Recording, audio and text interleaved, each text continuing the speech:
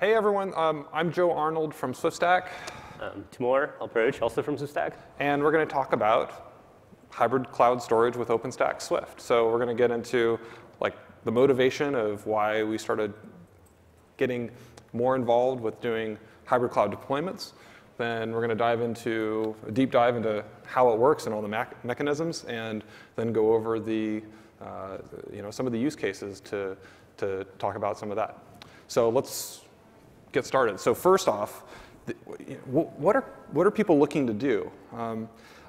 We're seeing that people need to store a bunch of data on premises, but then they also want to use some of that data in a public cloud environment. And so what's in the public cloud? You have different services that that applications can use to process data, whether that's bursting out for compute jobs. There's all sorts of data services in things like media and life sciences used for data processing. A lot of times people are building applications in the public cloud where they may not feel comfortable running that application on their premises with the data center infrastructure that they have. So they find they want to deploy that application to run it as a service. They want to synchronize some data to distribute the data out in the public cloud. Or kind of more, not necessarily mundane, but just have a second site for their data. And so our thinking about this was, how can we have the data that's in an OpenStack Swift cluster be on premises and in the public cloud, and be able to synchronize those two so that you could have the same data in both places. So that's sort of the motivation. Now, from a real practical consideration is we found that people couldn't move all of their data. Even if they wanted to be in the public cloud, they had a hard time moving it all at once. So lifting something up, shifting 100% of the stuff out into the public cloud was just kind of untenable, because you'd have a lot of data to move, and moving data there's a certain gravity to the data that they have, and so moving that all at once was really hard to do. Or you had a situation where the data wasn't necessarily generated outside of the system, it was generated with all the equipment, like the list of logos that we just showed, the sequencing machines, cameras, scanners, sensor data. All that stuff is being generated on that network, so might as well store it on there. You don't get the additional transit cost. But kind of the biggest issue was the complexity of trying to change everything all at once. How do you do something in an incremental way? How can you have an application suite that's running on premises, part of a workflow that's already established, that's been ongoing, but then pick up some part of that might be compute intensive, and then bring it up. So that's sort of the motivation. Then we started looking at what people were doing in order to move the data out. And there's kind of two approaches. One was they were either using tools that would copy the data, like some client tool to move the data, but then you're subject to bandwidth limitations of that individual workstation or client to move the data. Or they were taking a gateway or using some of the NAS products to move some of that data into the public cloud. But the downside there was you couldn't see the data in the public cloud because it's not represented as a native object format. So we were thinking, OK, how do we take the data and store it in an Amazon environment or a Google environment in its native format? So when you actually go look at that bucket, you can see your data, and it's not something else. And then what allows us to do is take those workflows that are on premises, that see that data, and then they can have access to that data as they're building the application to use for more cloud-native applications that they're building. And so then what we're going to dive into here is how we go and do that. And so what that enables is, first, is a second site archive for the data. So being able to say, hey, here's some set of data that's on premises, and I want to replicate that data to the public cloud. And whether I'm going to just let it sit there and archive it, or I want to have a second site for maybe content redistribution, or sharing that content with other users, or the middle option there, which is elastic hybrid cloud compute. So taking advantage of workflows that can spin up beyond the compute capacity that you might have on premises, so bursting that out. Or finally, doing large data set collaboration, where think of like, we work with organizations that have multi-terabyte data sets that they want to share. How can we do that where they're not necessarily exposing that from their own network and synchronizing that data up to a public cloud so then they could share that with other folks that they're working with. So when we started building this out, we thought about different ways that people would want to move data between the two environments. So there's sort of like more fundamental profiles that we thought about. So one is sync, so keeping two namespaces synchronized with each other. So having the on-premises sync either one way or two way. So an update happens in one, and it synchronizes in the other. The other is move, where data is put in one location and then moved. Again, this sounds pretty basic, but these are the building blocks, right, that we have to work with. Move the data from one site to another. Or starting getting more sophisticated is access. How can we have an understanding of the public cloud and the on-premises data so we can make a request, and then that request says, oh, the data isn't on-premises. Let's make that request in the public cloud and then fetch the data. Or if the application's in the public cloud and the data's on premises, how do we do the reverse? So we can make requests in the public cloud and then as needed, make the request and pull the data in. So those are the building blocks that we're going to go through over the next few minutes here. Great. So we're just going to kind of dive in a little bit into the architectural overview of what we're trying to pitch and build. So at the high level, it's what Joe just described. We have applications and users we envision on both sides of this diagram. So we have someone who could be accessing this from Swift on premises. And we could also have users and applications running in Amazon S3. It could be Google Cloud Storage. That's the two providers we looked at so far, or it could be something else. One of our goals is, as highlighted in this diagram, is we need to have native objects on both sides. So we're trying to stay away from kind of the existing model of having the gateway where you have to run this gateway in the public cloud, and that's the only way you're going to reach in and get at your data. We want to preserve the native format so that you can leverage EMR or whatever existing workflows exist in Amazon or Google or whatever else they're going to roll out. So as part of this, I'm just going to go through kind of at the high level, how do we handle different operations? I'll go through get, puts, and deletes, and we'll talk about some of the challenges there. So when we have an application or users in the cloud trying to request some data, Joe alluded to this notion of access.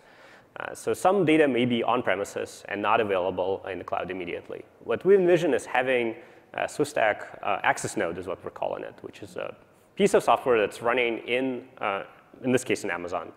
And this essentially is a data router. So when the request comes into this node, it will redirect the request on premises, realizing that, hey, this object does not exist in S3 right now. Then when the request returns, we'll place it in S3, and we'll also return it to the caller. And then subsequent requests can be made against S3 directly. And this also enables you to run any additional pipelines at a rate that's going to be a bit faster. You're not going to be paying for additional latency penalties in processing any of this data that's already been fetched in.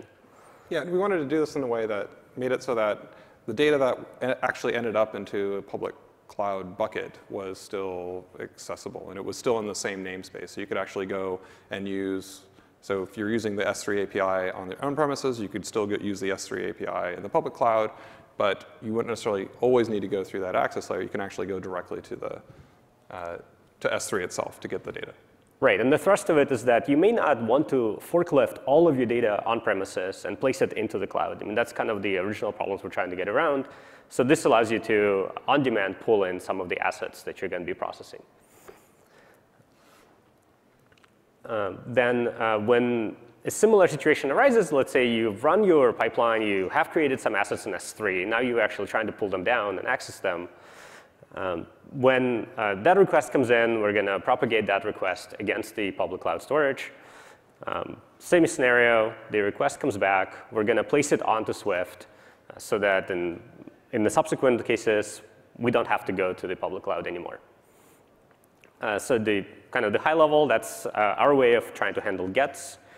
They're pretty similar between public and on-premises implementation. The more complicated case is when we start talking about puts and deletes, and we're going to get into some of the override circumstances as well. So in this diagram, we're trying to place an object into Swift on premises. We're introducing a new notion, or the way we call this product is Cloud Sync. This is a process that runs on your container nodes. And the whole purpose of this daemon or process is to asynchronously propagate any changes you're making in Swift into public clouds. So in this case, for example, we're propagating this single put into S3 and Google, but we're not doing this inline. So these are async processes that are basically going to be running in the background, catching up to the state of your Swift cluster. The slight detour here is I wanted to actually dive into how this works and how this Cloud Sync process operates on Swift. How does it figure out, OK, which objects do I need to propagate? So the specific thing we're trying to leverage is the Swift container databases. Each container database, as represented in this table, it has not all the columns, I think, that are in the table, but most of them, at least the ones we care about. So for example, if you're placing a bunch of objects into your store, you may also delete some of them. Swift will record in a SQLite database the name of the object, the last modified date, and it also keeps a flag telling you whether this object has been deleted as essentially a tombstone that it can propagate across all of the container nodes.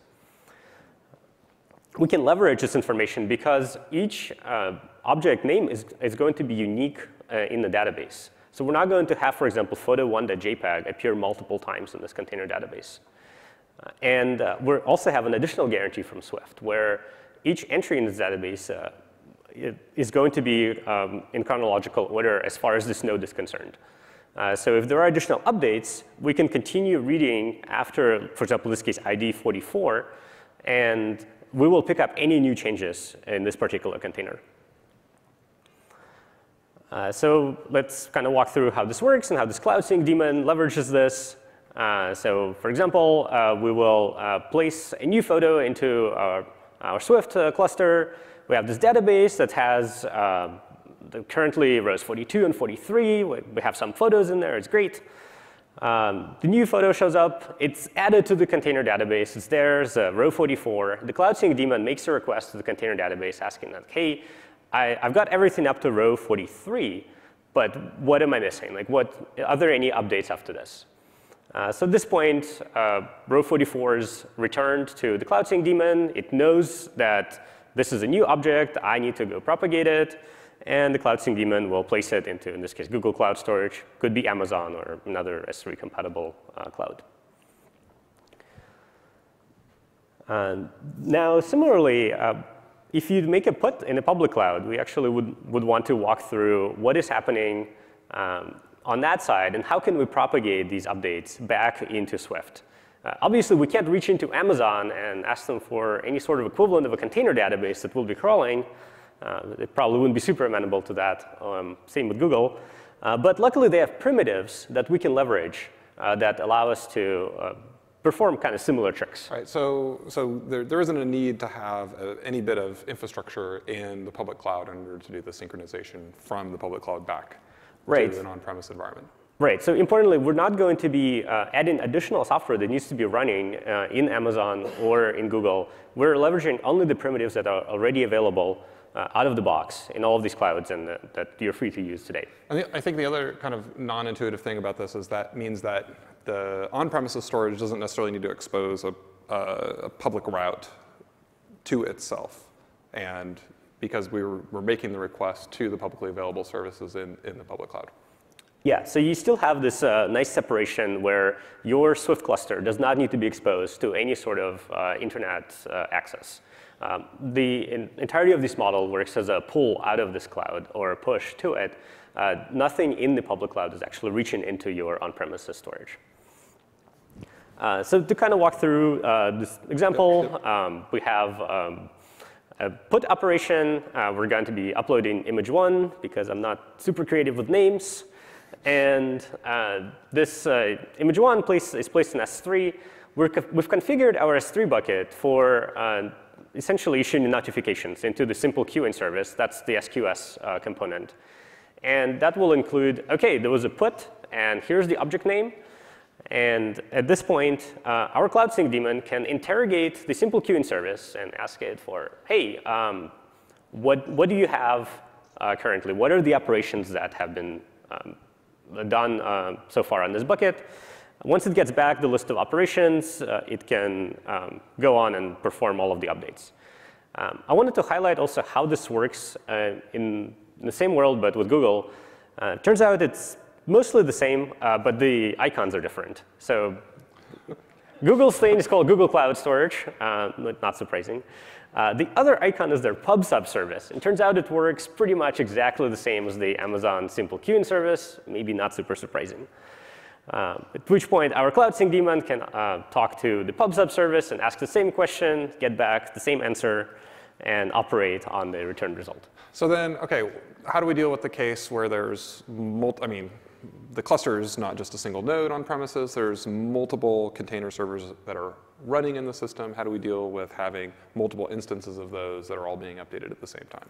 Right. We need to tackle the problem of overwrites and eventual consistency. And how do we make sure that we don't have stale data propagated ad nauseum everywhere, or that you actually get the results you expect? So I'm going to start by talking about eventual consistency just from the side of propagating data from Swift and into our public cloud. In this case, S3, but could be something else. So imagine we're going to put an object of version 2 into our bucket, and we're going to write this object of that correct version into S3, and everything's awesome. But at some point, another instance of this Cloud Sync daemon is running on another container node. And these two container nodes do not have to be in sync with each other at all times. That's kind of one of the nice properties of Swift. You have this high availability, awesome system, which may occasionally give you stale results. We've engineered our Cloud Sync daemons to not be cognizant of each other's existence. So they don't actually introduce any single point of coordination. They don't talk to each other to synchronize, OK, we need to make sure that this is the right version. So at this point, you might actually get a stale object placed into S3, as the prior version of this thing may show up on another container node. And this is propagated into the bucket, and this daemon thinks it's doing the right thing, and it's pretty great. And it seems like a bad situation to be in, but unfortunately, Swift helps us. So eventually, Swift will actually communicate between these nodes and propagate the update of the container database from one node to another, at which point this new version of the object will make it into the updated container database. And I'd like to circle back to the discussion of container databases where each object only appears once. So when this update happens, there's a new row appended. And that row will have the name of this object, and it will have the correct e-tag and modified date. And at which point, Cloud Sync daemon will say, oh, hey, this is a new row. I have not processed this yet. Let me go copy this over to S3, rectifying the staleness of the data in the public cloud. I mean, and the other attribute of this design is like I was alluding to earlier, where you have the whole cluster participating in the synchronization. And typically, in the deployments we have, that means lots and lots of nodes all pushing data at the same time, so you can reduce the time that it takes to get the data that you want synchronized up into the public cloud. So much so that we have to start thinking about how do we put limiters in the system to not use so much bandwidth in the system. Yeah, it turns out people don't want you to be clogging their internet connection with your updates to S3 all the time. So the other scenario I want to talk about is propagating data from S3 and into Swift. We can run into similar issues here. Luckily, we can rely on one of the cool features in Swift called X timestamp headers. And this is a way for us to essentially propagate an object's date back into Swift when we're copying the object out of S3. So for example, if in Amazon we have this object, it's got a timestamp of January 1st of this year, we'll find the object, we'll copy it over, we'll use the X timestamp header, and we'll set its date, even though this action might be happening in the future. So let's say it happened yesterday. If at some point you're placing another object into the system, Swift will also assign it a timestamp, and that will be the timestamp from the operation when it actually completed. This way, we can ensure that these stale objects from S3, which may come in with a new timestamp otherwise in Swift, will not actually cause you to have stale data in your Swift cluster. So as the updates are propagated, Swift will update the container and the object node with the new object that you've just placed, and you're saved from kind of having these stale objects from S3 living on forever, thinking that these are the latest versions of everything. And the last one is dealing with overwrites in the public cloud itself.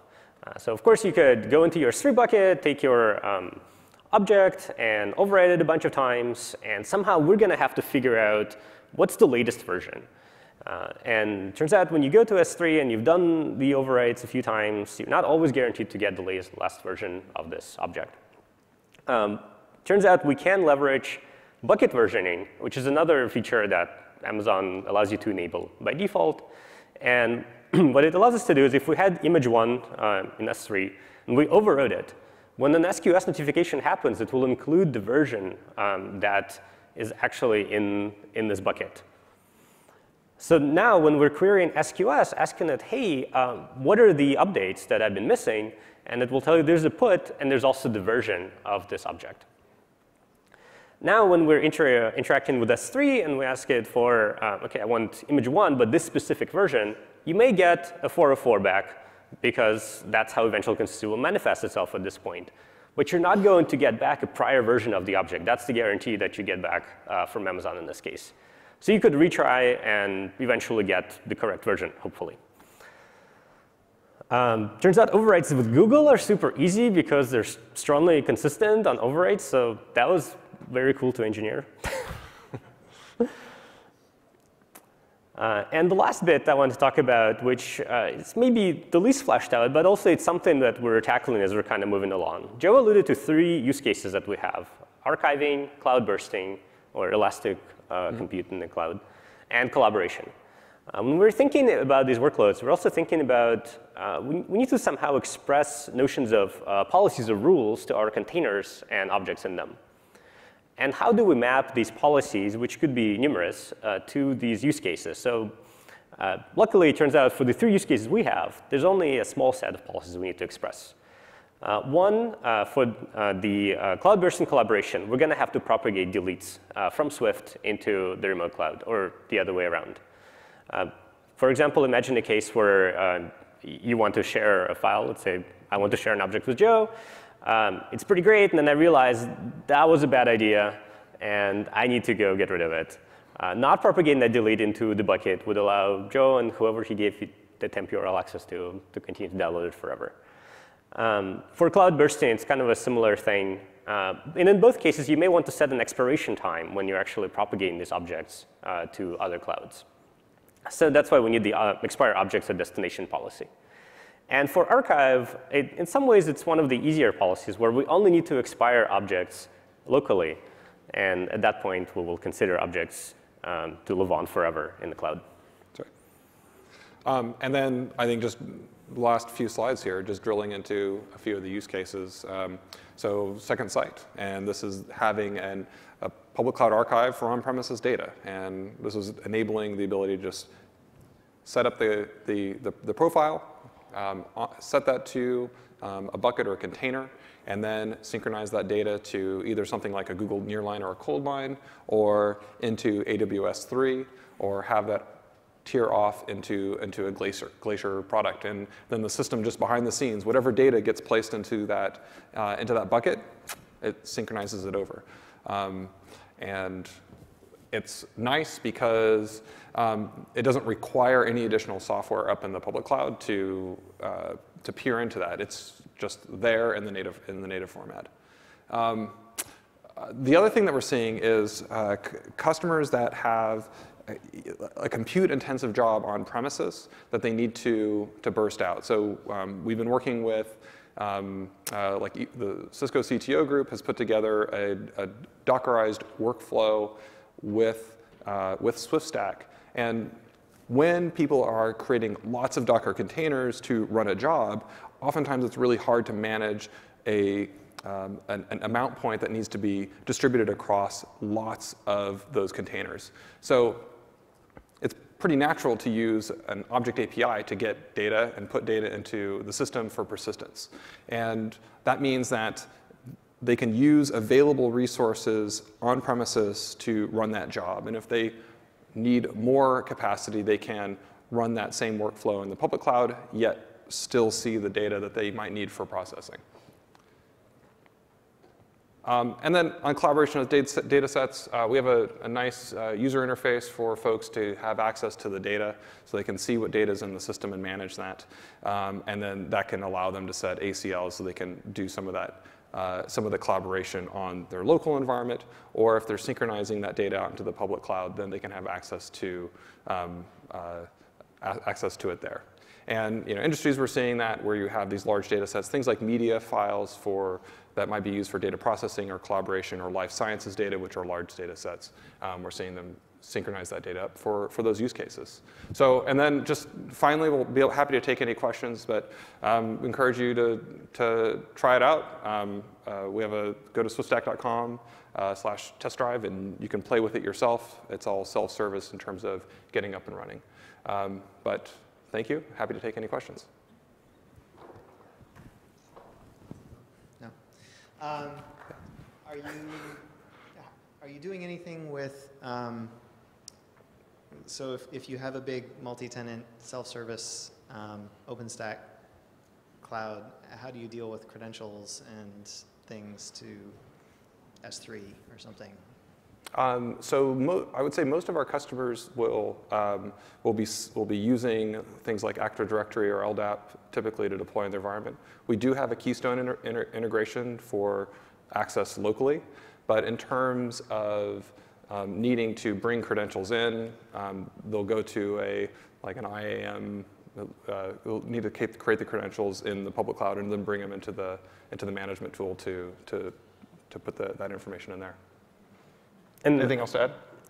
Well, I think there's one other thing that I think you were trying to get at, which is how do we propagate the credentials from a public cloud, sure. right? Like an S3 bucket access or Google Cloud or whatever it is, and how do you resolve the mismatch, right? Like you may have access to Swift, but it's not clear that you have access to either one of these.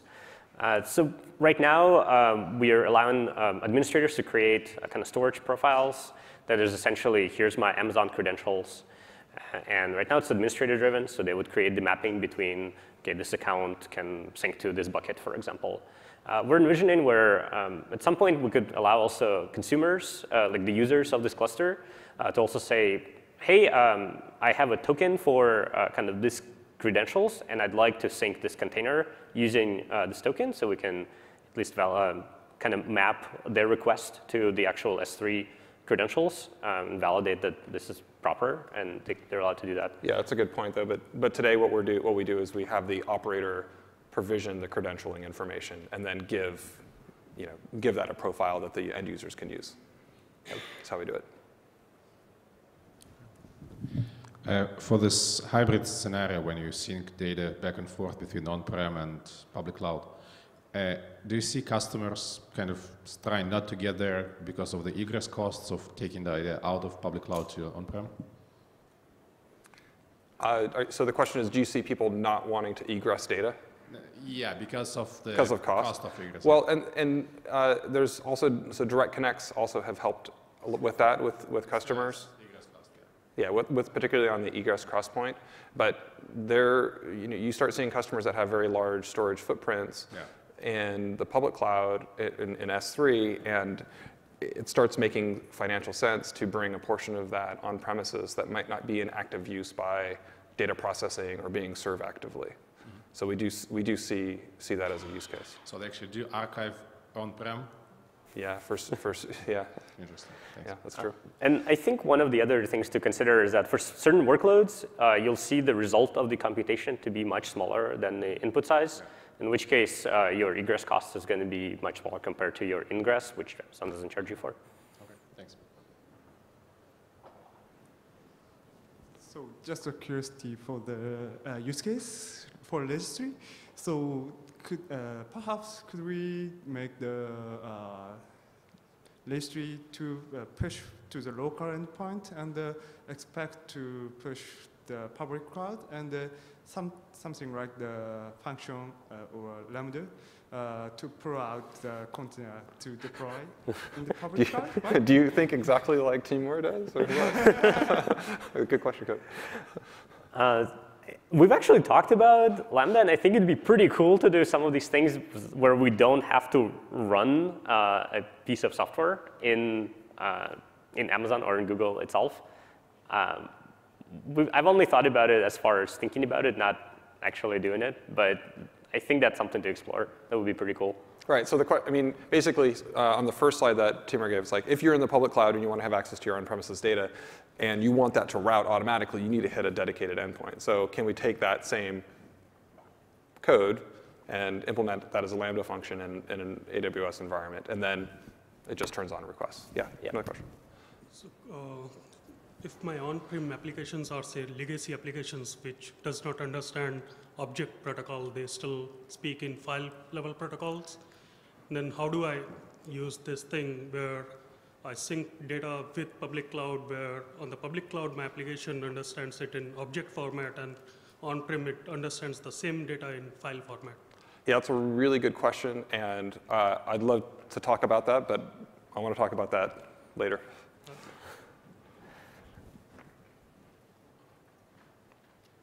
All right, thanks for sticking with us. Oh, one more, thanks. Sorry. So how do you deal with encryption keys? Are you doing server-side or client-side or both? And how are you handling encryption keys in different environments and locally? Right, so Swift supports encryption at rest when you're storing data in your Swift cluster. We can, for the purposes of actually making this useful, when we will transfer data from your Swift cluster into, let's say, S3, having that data encrypted with the Swift keys is not going to be useful for any applications aside from maybe archival or DR kind of situation. So we will do decryption at that point. And then you can configure encryption keys on your S3 bucket and use the Amazon style policies on that. At least that's as far as we've thought about it. One more? Hopefully this is the last one, but I think one of the slides you showed where two sides are trying to push the same object in the context of eventual consistency, right? But won't it unnecessarily increase the cost for the customer? Yeah, it's a good question, right? So, I mean, that's a corner case that we have to deal with, and I think we're demonstrating that we can do the resolution in an uncoordinated way when those corner cases happen. Not that we expect to be that's the standard case, and because if we didn't show that, then somebody else would have come up and gone, "Hey, how do you deal with this situation?" So that's a good question, though. But yeah, we do partition the workloads, though, so that when you do have multiple Cloud Sync daemons running at the same time, but they're not actually all chugging on the same parts of the database at the same time. We will do some mod arithmetic to essentially split up the total number of rows into workload per daemon. Since they don't talk to each other, you may have a situation where two of them will upload the same object because let's say the object is large, one of these starts uploading, the other one checks if the object exists, and it doesn't, and we'll try to upload again. But that's more of an edge case versus how the system is designed to work in the common case. All right, thanks for joining us this evening. Thanks so much. Thank you.